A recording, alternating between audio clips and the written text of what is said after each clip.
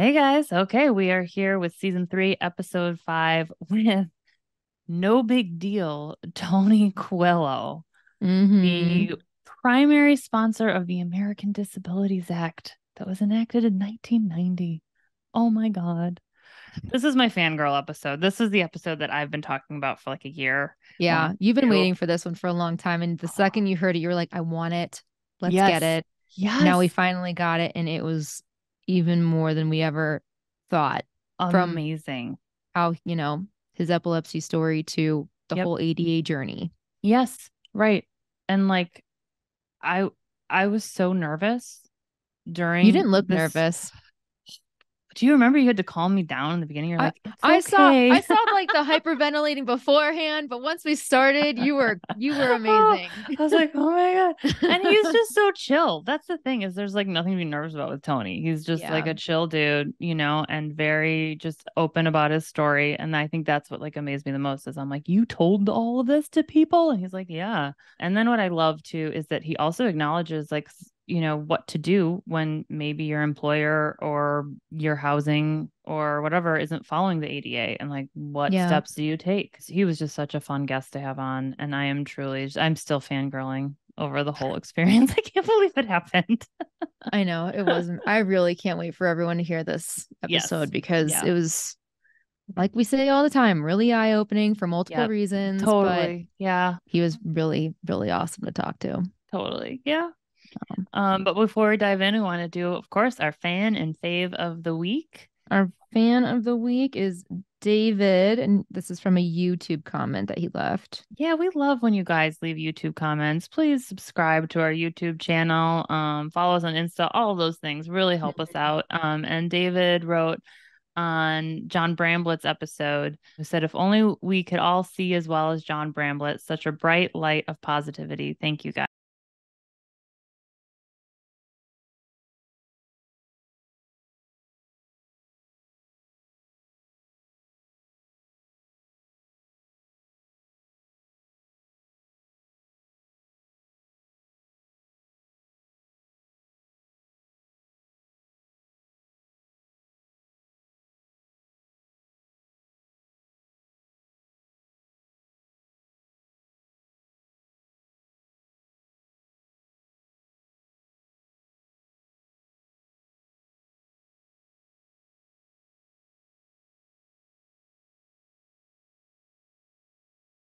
World. Her site, livingwellwithepilepsy.com, is linked in our podcast description below. Jess is amazing. So Yes, she she's also is. just like a blast to talk to. Mm-hmm. And we'd also love to thank our sponsors, Yes. Neurelis and SK Life.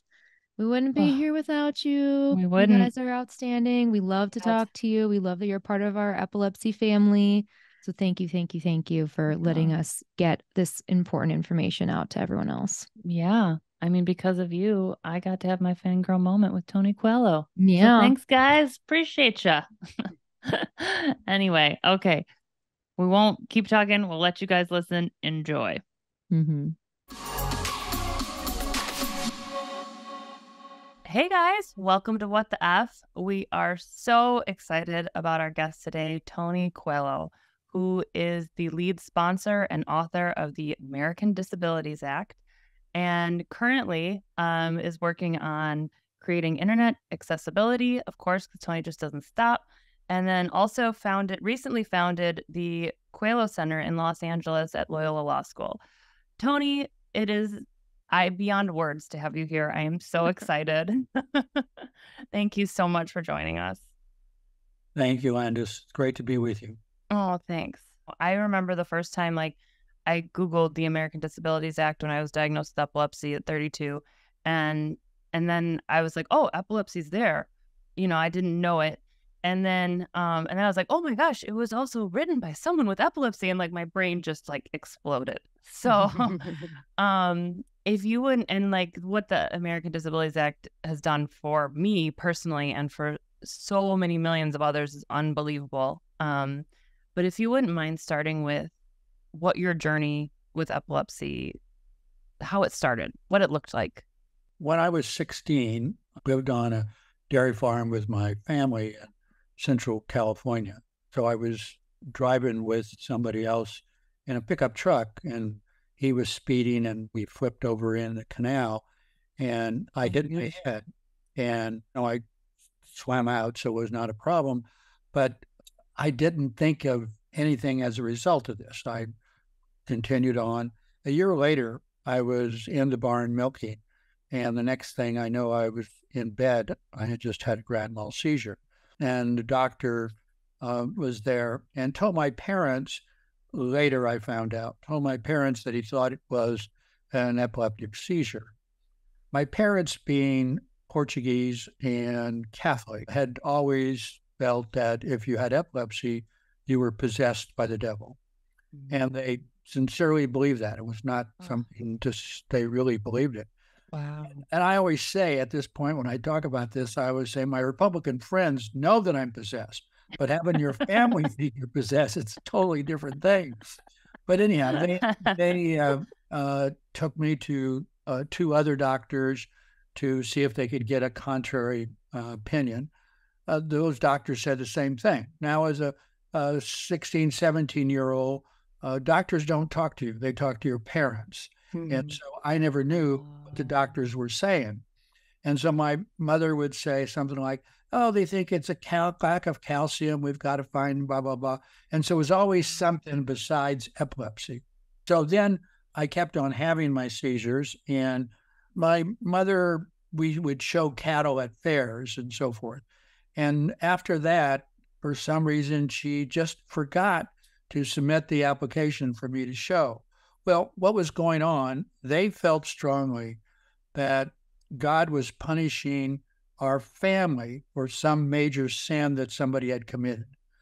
And that it wasn't necessarily me, it was me having a public seizure that would tell general public that this family had committed a major sin. And so you didn't know this. You didn't know that this was going on. Wow. And so so I'm upset that I didn't get to show cattle, but I understood. I didn't accept it, of course, and don't still today, but the fact I understand what she was going through.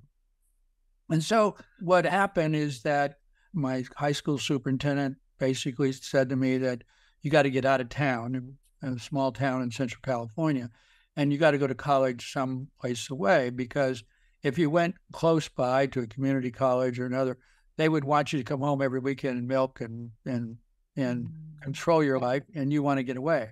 Okay. So did he know? But he didn't know. He didn't know. No. Okay. That was just separate. Okay. And so I decided to go to Loyola University in Los Angeles, and I loved the Jesuits, and that was who was teaching there, and I had a great time there. I loved it. I kept on having my passing out spells. Once seizure was over, I'd get up and do what you have to do.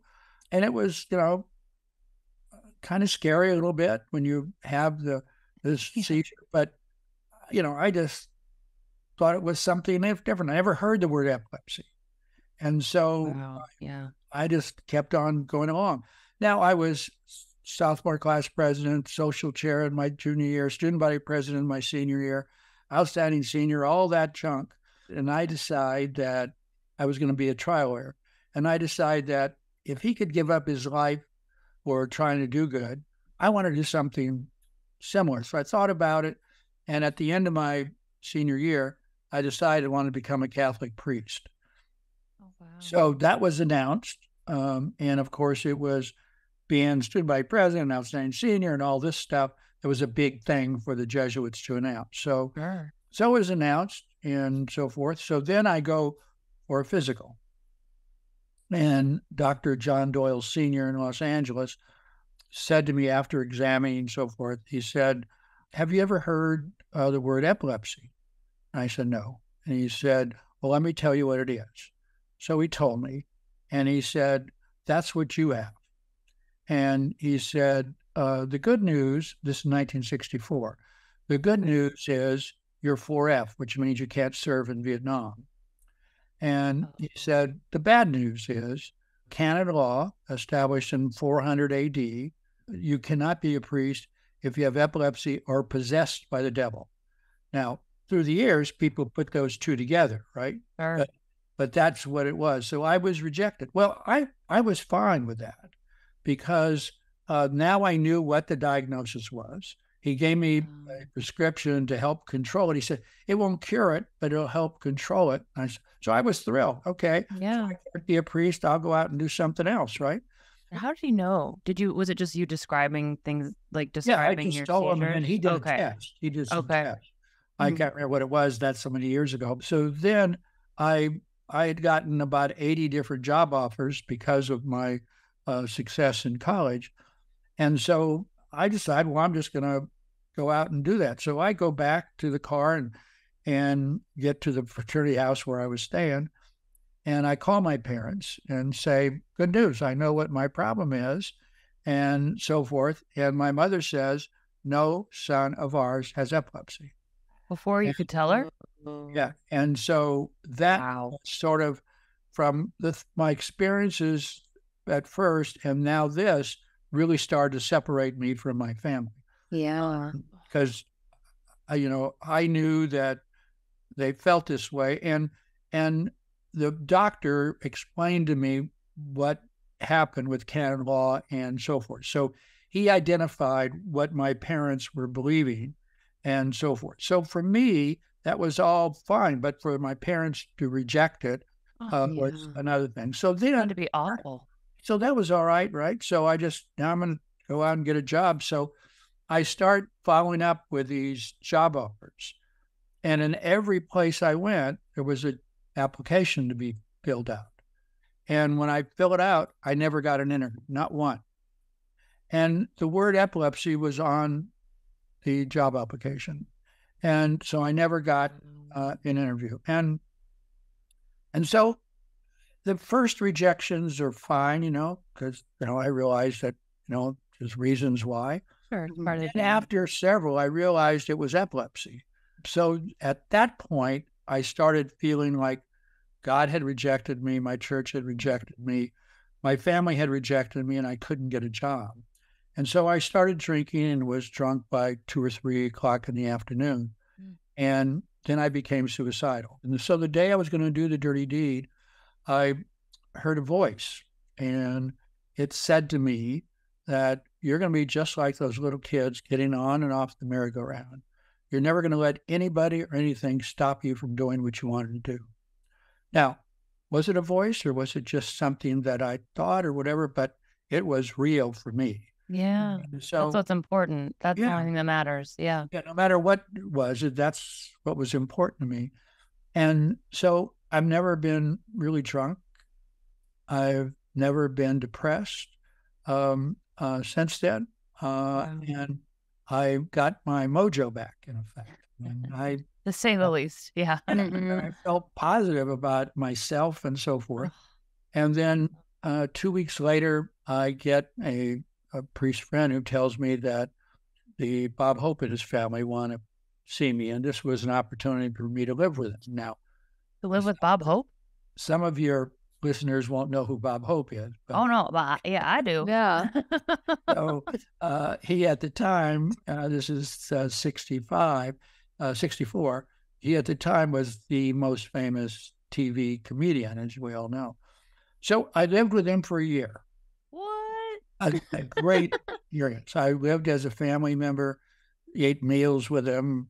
It was a great experience. That's amazing. Yeah, that's crazy. And so then one day, so he was doing the Bob Hope Chrysler Comedy Hour at the time. Mm-hmm. So one day on the way to the show, I'm with him and he says, you think you have ministry and you think that it only can be practiced in a church. You're wrong. A true ministry can be practiced in sports, entertainment, business, government, but you belong in politics. I never had thought about it. I was in student government, but that's not politics. Sure. So that's what he said. So I thought about it. And so I said, why not? If Bob Hope thinks I should, why shouldn't I pursue it? So I wrote a letter to my congressman who I didn't know. He, at that time, this is how lucky I've been through my life. He at that time was looking for somebody young with an agriculture background. I had that, of course. And so his chief of staff sends me a note and says, the congressman's going to be in Los Angeles and he'd like to meet with you. So I said, okay. And I go there. And I met with him, and it was going to be a 15-minute interview just to chat. We ended up talking for 45 minutes. And he said, you'll be hearing from me. And it's fine, you know. Did you disclose you had epilepsy? Yes, I did. Okay. So then what I didn't know is that my uncle, who was very close to the congressman, and I had told him that I was meeting with the congressman. He calls the congressman, says that I am good, blah, blah, all that, of his nephew. Why not? Huh? So he does that. And so I get a letter from the chief of staff and says, the congressman would like you to join the staff. And I'm excited. I'm just really excited. Yeah. And so I call Mr. Hope, and he's with Bing Crosby at the Crosby. Oh my God. This gets crazier and crazier. Yeah. Oh my God. So I say, I took your advice, and I've now got a job offer with this Congressman Sisk. And he says, who is he? And I described, and he said, why would you go with him? I could get you with somebody who really has a name and somebody with power and so forth. Well, I said, well, he's my local congressman. That's what I really want to do. So he says, so I want you to come to Palm Springs. I want to talk to you when I get there. Okay. So we go.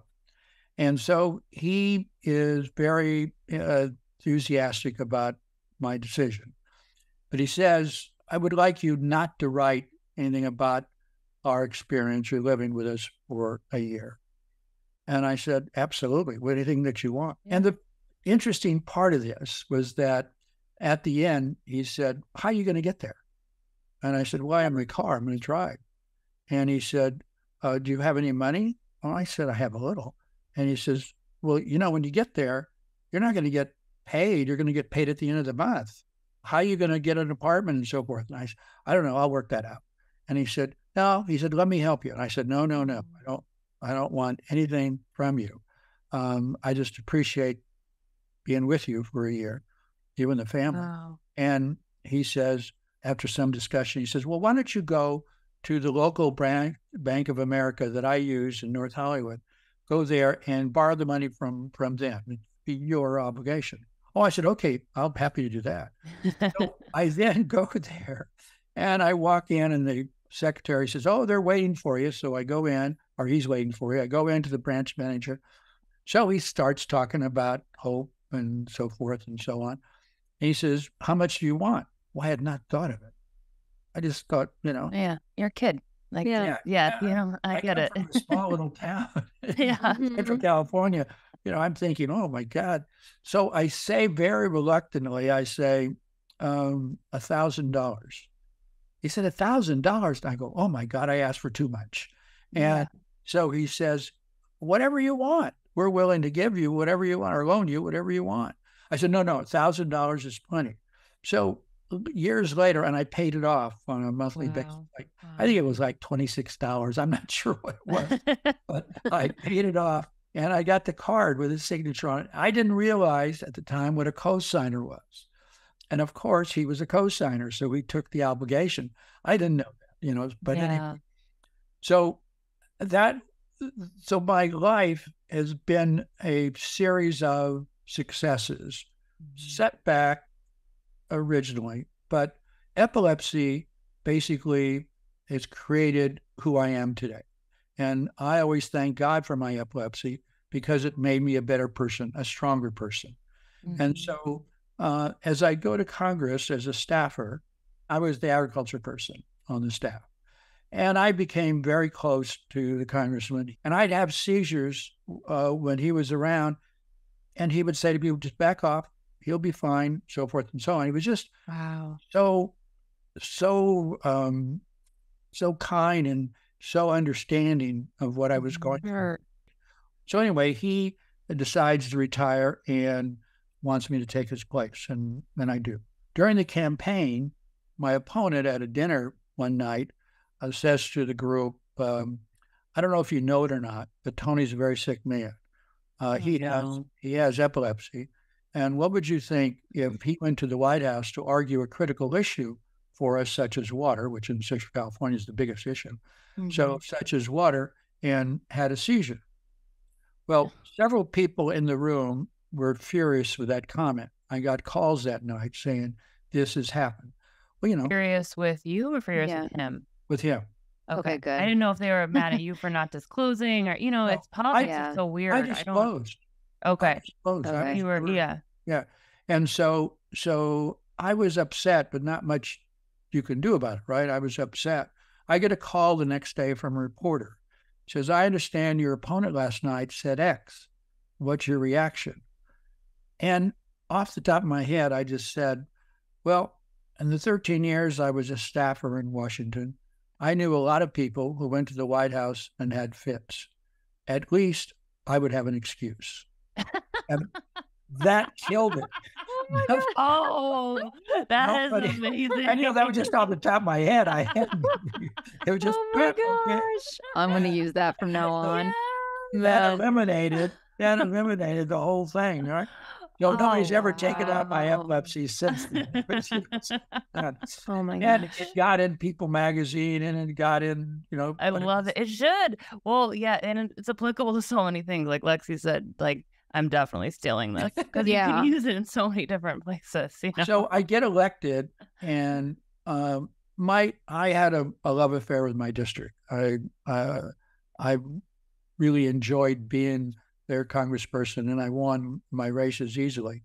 But I always said to him, look, I'm your consultant, and I have to be rehired every 2 years. So my view is that on the issues that are critical for you, I will do what's really important for the district. In this case, it'd be water and agriculture. I will do whatever is critical for the district. But on social policy, I want to vote the way that I think is right. And hopefully I can help educate as to why I did what I did. It was fine with everybody. And so I was socially liberal.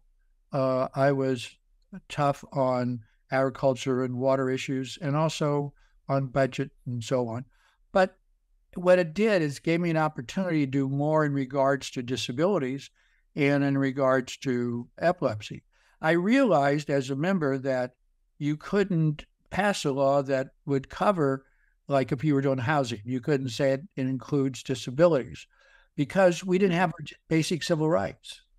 Does that mean like disabilities weren't clearly labeled at that point? Yeah, well, that's what ADA is all about. Yeah. So that's when I started thinking about ADA. And basically with around the Reagan administration, they set up a disability council, whatever it was. And the chair of that council was a woman from Connecticut, and the vice chair was a woman from Colorado. Roxanne Vieira is her name. And so when they started working on an ADA, they came to me and said, we're working on this. Would you consider working with us to come up with a bill? And I said, of course. We decided it should be bipartisan. So the Senate would be a Republican and the House would be a Democrat, me. And they picked a guy from Connecticut, Lowell Weicker, who had a son with Downs. And so it was Lowell and I who then put in the bill. And I testified on the Senate side and so forth. It was a great hearing. I assume the one you're talking about. But it's great. Yeah, I did watch it, and it is absolutely incredible. Were you scared?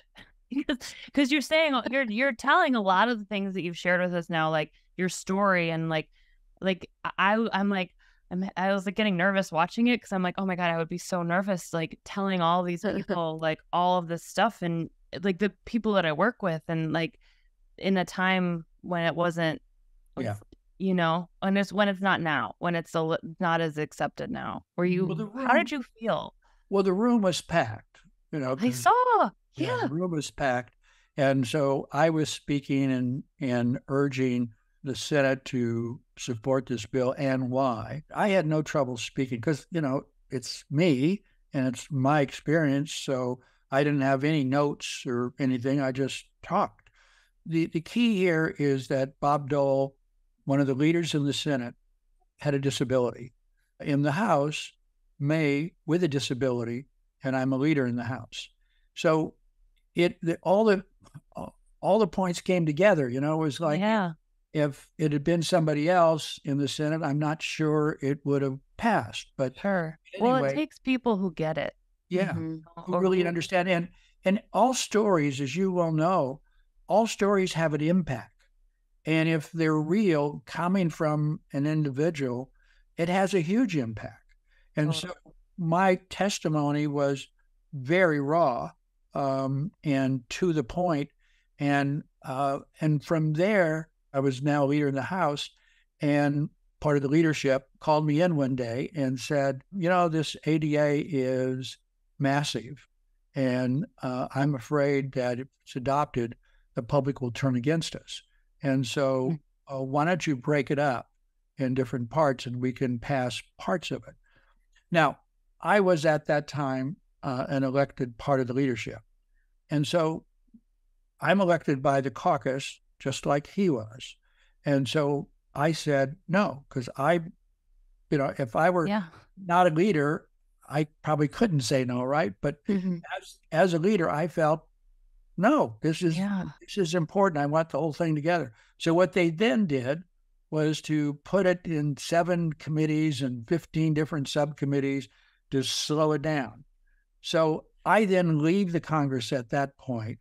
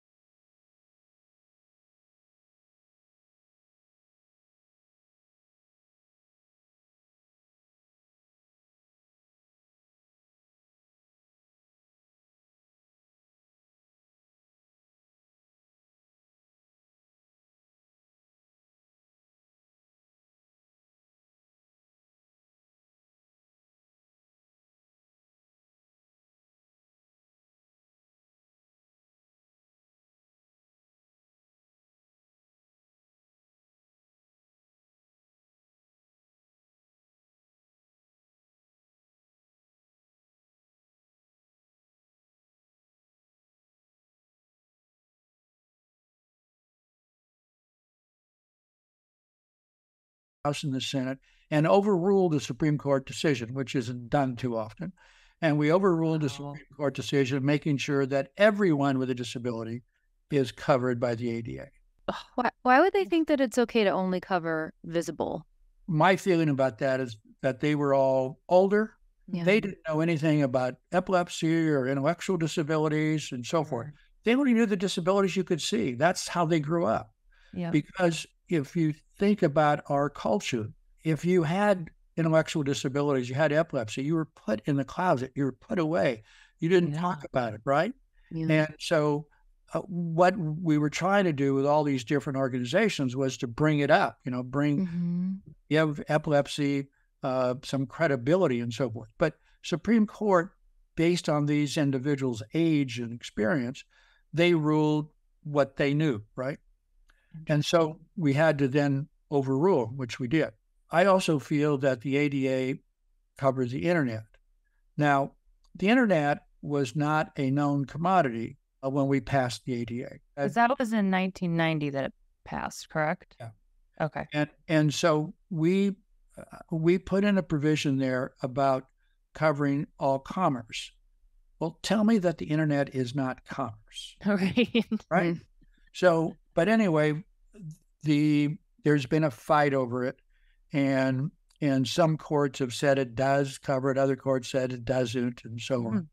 And eventually it may get to the Supreme Court. But when you pass legislation, then there's rules and regs that are developed by the White House and the agencies to say what that bill does and doesn't do. And so ADA has been in law for 33 years. But 13 years ago, we started to make a push to get the rules and regs established.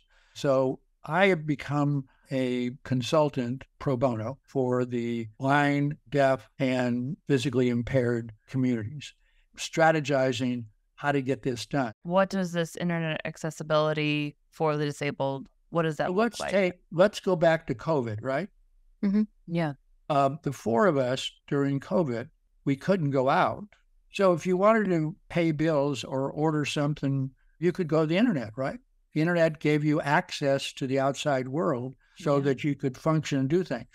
Now, if you're blind or hearing impaired or physically impaired, you can't move your arms and so forth, what do you do? Yeah. You had to get somebody to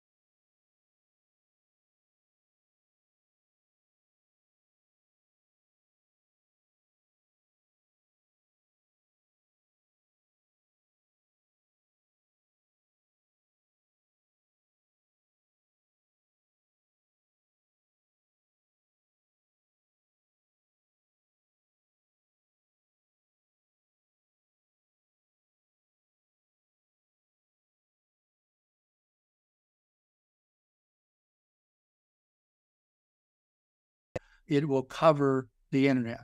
It's a big thing. And from my view, it's as important as the ADA because there's millions of Americans who haven't benefited from the internet like the rest of us do. Now, they benefit from sidewalks and everything else that the ADA covers, but not access to the internet, which has become more and more critical to our everyday activities. Yeah. Once this is done, and next year at some point, all state and local governments will have to make the internet software accessible. Now, those people who provide this, the software that's accessible, they're not going to do software that is accessible and the same non-accessible. They're going to do a product accessible. What does that mean? That means, of course, in the United States, the law will be that you have to, right? These companies are global. They're not restricted to the United States. Yeah. So that all of a sudden, worldwide, there's going to be accessible internet for people worldwide who are blind, hearing, here. And that's why I say that this is really just as important as the ADA. Totally. To get this into law. So that's what I've been doing in the last several years, and we're making great progress. So I'm excited. That's amazing. That's so awesome. Like, because you know, and it's so true when the ADA is created, like you said, like we just didn't envision like the world as it is today. I don't think in 2006 we envisioned the world that it is today. You know, it just when the smartphone came out, like we just keep, I think that was 2006, maybe 2008, I don't know, but it just keeps getting, you know, growing. Right. So it's like, I really appreciate you like taking, like being like, we have to adjust our laws for the time, because I feel like that just doesn't happen enough. And so that's just really awesome. And I want to say about this effort is that the blind community, the deaf community, are the ones that are really in the grassroots making it all happen. So I want to make sure that you understand that I'm not saying I've done that. All I'm doing is I'm the strategist to help them get it through. They spend a lot of time on it. We do meetings once a week in order to keep the strategy going and so forth. So it's a great effort.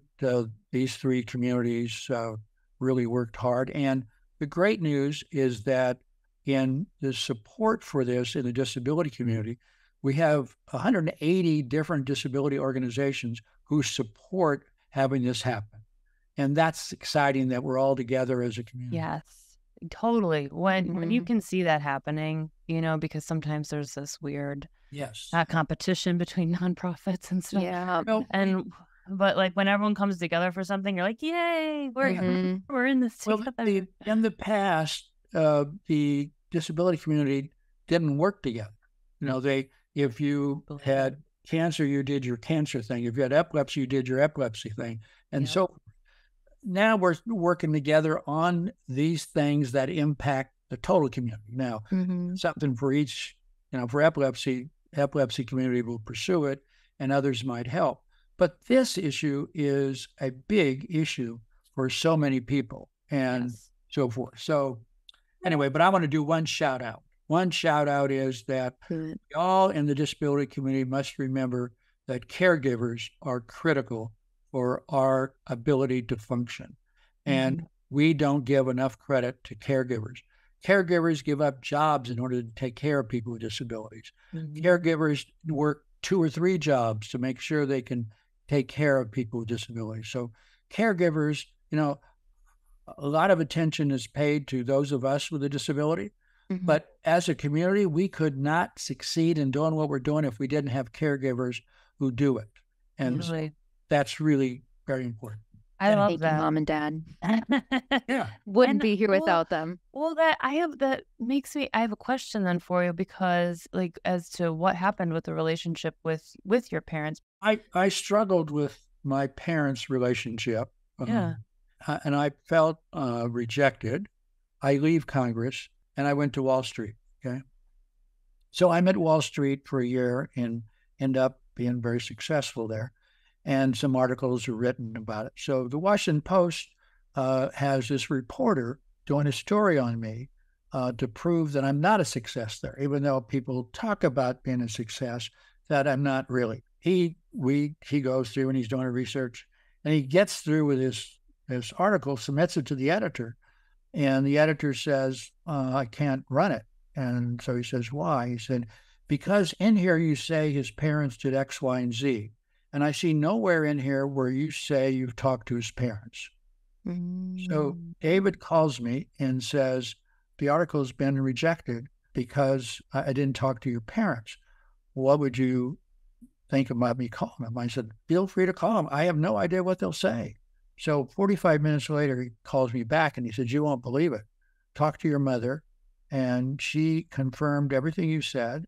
And she said that they were embarrassed, but didn't know how to tell me they were sorry. I immediately flew home and thanked her for being open. The relationship improved, but scar tissue is scar tissue.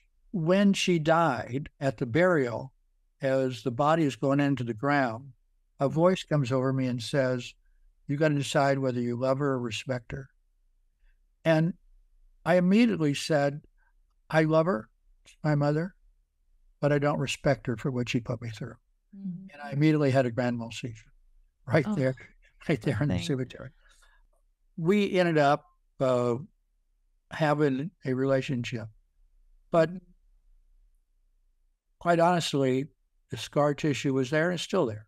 And it's hard for me to work my way through that. That makes sense. And really appreciate you being so vulnerable and honest about that, such a personal thing.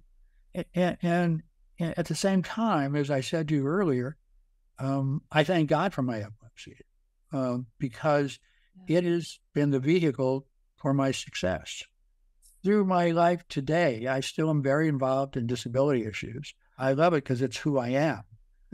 Well, I just appreciate your perspective, how you hold so many different things. You're like, this is hard and very difficult. However, there have been good things to come out of it. And it's like you're acknowledging the things that are bad and were bad, but you're also saying, but some good things have happened. So it's just holding both, which I think is something that's hard to do as an individual and as a society. A lot of times we're just like, it's either right or wrong. It's either black or white. Once you get to that point where you can say, it is crappy, it is hard, it is sad, it does put you through a lot of stuff, but it also can be a beautiful thing that gives you a lot of, more opportunities. I mean, growth. I wouldn't meet you two if I didn't have epilepsy. I wouldn't be here today. So, I mean, you're gonna make me cry. Sorry. We have got to get you tissues for these things. I know. But it does, I mean, really, I mean, you have to keep reminding yourself that it does give you opportunities. It does produce beautiful things, and it's not all bad. And changes your perspective. Mhm. Like, And Lexi, I appreciate you saying that. I really do feel that I've been blessed. That to me is all part of my journey. The journey has been guided by epilepsy all the way through it, or disability, but epilepsy in particular. When I put in the legislation, I quite honestly didn't realize the impact of it. I knew that we had to provide for our civil rights, but I didn't really appreciate what it meant, what it would do for millions and millions of people. But here we are 30 some years later, and it's still one of the focuses of my life. yeah. And so I am still very engaged on disability issues. So, and I love it. I mean, I absolutely love making a difference. But some people ask me, why do you keep being involved in disability issues? And my response is that I owe it. God and my faith have given me the opportunity to do things. I owe it to a lot of people that I am where I am. And that's one of the reasons that I set up the Coelho Disability Center at Loyola Marymount University in California, was to pay back and to help individuals go through that center and be involved. That paying it forward mentality is just really beautiful. It truly is, And I just have one last question for you, if you don't mind.